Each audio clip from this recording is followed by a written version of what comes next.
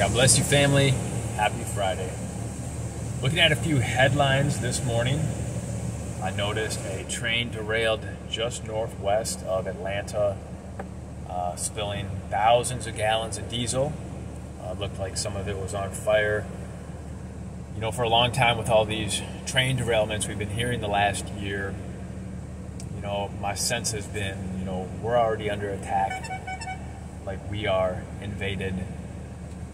All these things are happening that like this isn't the normal course of things. That's on my radar, that those things continue, and of course will ramp up into the point of the tribulation, where it will be people will be wishing that that's all they had to deal with.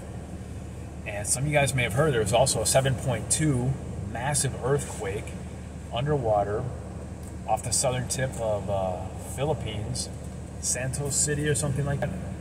I saw a video clip, you guys may have seen it. It was a mall, stuff was shaking, falling. And when I see that, it's just, for me, it's more indication the Lord is shaking this earth, trying to get people's attention. We pray and we hope some people will scratch their head and start to ask questions, and perhaps we can be the recipients of those questions to step in and say, well, you know what? And we can point them to the scriptures. Bible prophecy can help kind of tie a lot of this stuff together. Or however the Lord has wired you guys in your skill set, your gifts, you can bless people by sharing that, right? One thing I wanted to focus on today, apart from just those observations I mentioned, is when it comes to the tribulation, it's becoming clearer and clearer as I study the scriptures, as I study Revelation, that the tribulation is such a period for, obviously, well, I mean, to me, exclusively the Lord focusing his attention on Israel and the unbelieving world. And it's very, it's made clear that those two parties of people, I believe in Scripture, in Daniel, it'll be that time of Jacob's sorrow, that's Israel. And then a few scriptures I'm going to provide to you that will also show how it's, you know, not so much focusing on Israel. I've spoken about that previous, and some of you guys may have heard, you know, teachings and are familiar with those scriptures. But on the language of showing that it's the unbelieving world that is mentioned throughout Revelation, throughout the tribulation.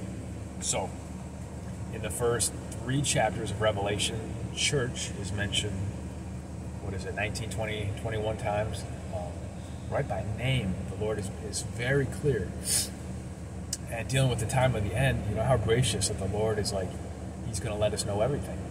Now he's letting the church know. He's speaking to 7 different churches, and he's equipping us with understanding and knowledge. And he's saying you're doing good at certain things, and other things he's saying watch these areas. And for 2 other churches, he's saying you're doing good and there's no corrective language. You know, we pray we would be of those. Church of Philadelphia being one of those.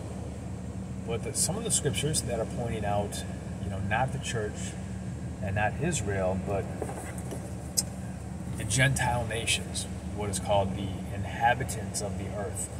The inhabitants of the earth. Now, when you contrast that with a time of Jacob's sorrow or Israel, Israel is always Israel. It's always referred to as God's people. There's even analogy type language, you know, about in Hosea, like the unfaithful wife. I mean, but by and large, Israel is often, it's very clear when the Lord is addressing my people, my inheritance, all such things, right? And the church and the believers, it's always the body of Christ, the church, the believers, the brethren. It's never the inhabitants of the earth. That's very disconnected, right? And that would make sense because the unbelieving world, they're not converted yet. They're fallen. They're not born again. They're not children of God. Their father is the devil. So it makes sense that the language in the Word of God is saying these are the inhabitants of the earth. All right, so this audience of the tribulation being, again, Israel and the Gentile nations. Let's start with Revelation 6:10. They called out and allowed, and sorry, this context is, you know, at this point, this is within the wrath, the judgments. Revelation 6:10, they called out in a loud voice, "How long, sovereign Lord, holy and true, until you judge the inhabitants of the earth and avenge our blood?" So these are those who have come to faith on Jesus in the tribulation, who have been martyred and killed. And they're asking the Lord, how much longer, Lord, until you avenge us from those devils on the earth, the inhabitants of the earth, right? All right, there we go. There's a little wink right there. What kind of people are here on earth? It's not the church. It's not Israel. It's the inhabitants of the earth. Revelation 8:13 as well. As I watched, I heard an eagle. I like the King James. It says an angel. It's not eagle. But and I'm reading from a book that I had read. As I watched, I heard an angel that was flying in midair call out in a loud voice, "Woe, woe, woe to the inhabitants of the earth, because of the trumpet blast about to be sounded by the other three angels." This is during further judgment portion of the tribulation. So you see that language, the inhabitants of the earth. Scripture, every word is purposeful and meaningful, and the Lord wants us to be hearing and understanding these inhabitants of the earth and understand, like, there's no way that's us, right? So we don't have to be worried, thinking, oh my gosh, 3 more woes and these ones were just terrible, you know? No, praise God, we don't have to deal with any of that. It's been bad enough. Revelation 11:10, the inhabitants of the earth. And you guys can check out these scriptures later. If you don't have your Bible right now, I encourage you to do that so you can see with your own eyes and this can really sear in. The inhabitants of the earth, Revelation 11:10, will gloat over them and will celebrate by sending each other gifts, because these 2 prophets had tormented those who live on the earth. Context here is when the 2 witnesses are killed by the Antichrist, their dead bodies, they don't even bury them because they hate them, these inhabitants of the earth, because they're preaching Jesus. And yeah, these are not these people, these inhabitants of the earth are not us. We wouldn't be hating the 2 witnesses who are proclaiming Jesus and the gospel, right? Does that make sense? Revelation 13:8, all inhabitants of the earth will worship the beast. That's definitely not us. And you know, when I was early in my faith, I probably had some fear, thinking like, you know, oh my gosh, I got to watch out for so many things, and I don't want to worship the beast. We won't. We'll be up in glory. The inhabitants of the earth will worship the beast, all whose names have not been written in the book of life, right? Further evidence, we are in the Lamb's book of life, belonging to the Lamb that was slain from the creation of the world. Revelation 13:12, he exercised all the authority of the first beast on his behalf, talking about the false prophet, and made the earth and its inhabitants worship the first beast, whose fatal wound had been healed.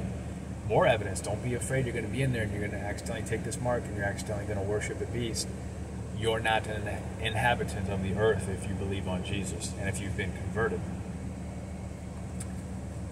This is so awesome.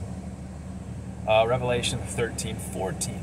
Because of the signs he was given to do on behalf of the first beast, he deceived the inhabitants of the earth. He ordered them to set up an image in honor of the beast who was wounded by the sword and yet lived. So we don't have to worry about being deceived and being ordered to do such blasphemous things. Revelation 17:1-2.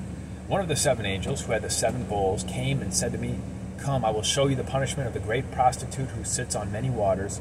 With her the kings of the earth committed adultery, and the inhabitants of the earth were intoxicated with the wine of her adulteries." So we don't have to worry. We're not going to get intermingled. Come ye out of them.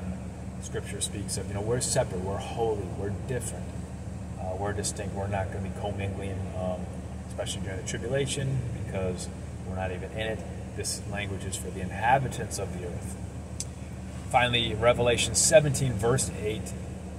The beast which you saw once was, now is not, and will come up out of the abyss and go to his destruction. The inhabitants of the earth, whose names have not been written in the book of life from the creation of the world, will be astonished when they see the beast, because he once was, now is not, and yet will come. So yeah, we'll have no astonishment. We will not be in awe, being like, whoa, look at this thing. He is not, and now he is. Like, yeah, will come. Again, this language is very purposeful. It's very helpful. I believe the Lord gives us such winks throughout Scripture. So I pray we may all be more and more aware of these things. And remember, before you read Scripture each time, ask for godly wisdom and discernment and understanding. And I also throw in there, I said, Lord, also give me great communion with you. And sometimes I'll be moved to say, and great healing and fellowship with you in your word. In Jesus' name I pray, amen. And then I get right into reading my Scripture with my pen, my highlighter in hand, ready to interact with my word and mark up things that strike me and they kind of sear into my remembrance. And then when I'm talking to people or I hear something or I'm speaking to you guys, these scriptures come to me and I can sometimes remember they're on the lower left side of this page. I went with red, or I was doing stars, or I underlined, you know what I mean?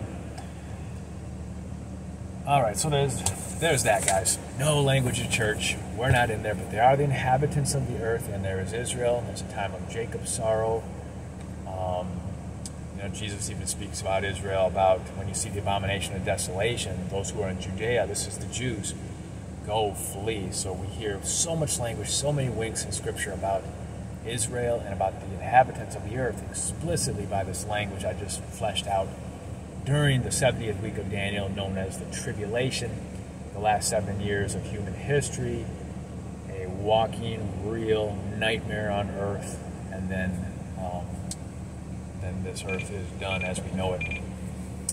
So be encouraged.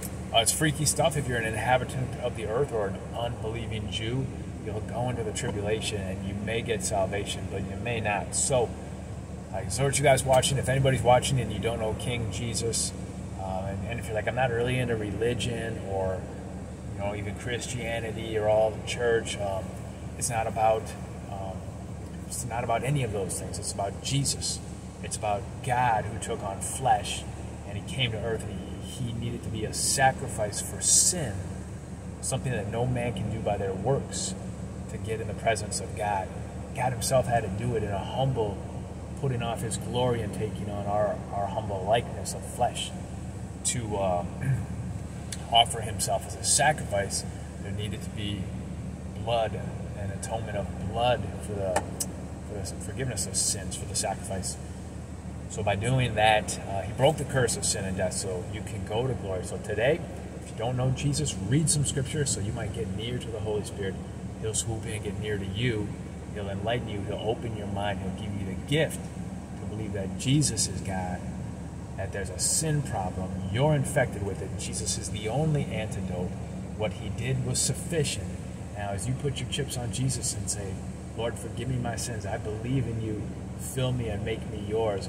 A conversion happens. You may feel it at that moment. You may not, but your life will change. You'll have a different experience with sin, and you'll be able to just know, and other people will mention too, you're different. And it's a great thing because, right, we can all be so ugly and sinful, and even once you're saved and converted, we can still slip, but you will no longer walk in sin. Your walk will be in holiness after Christ Jesus, and I desire that for everybody watching, and for the brethren, you guys who are already saved. I pray I encourage you with these words. Anyone watching who is not saved yet, I pray you might heed my words today. Happy Friday once again, guys. Enjoy the rest of your day. Thank you for watching my video. Please hit thumbs up on it and share my video. I would appreciate it. God willing, I'll see you next time. God bless you.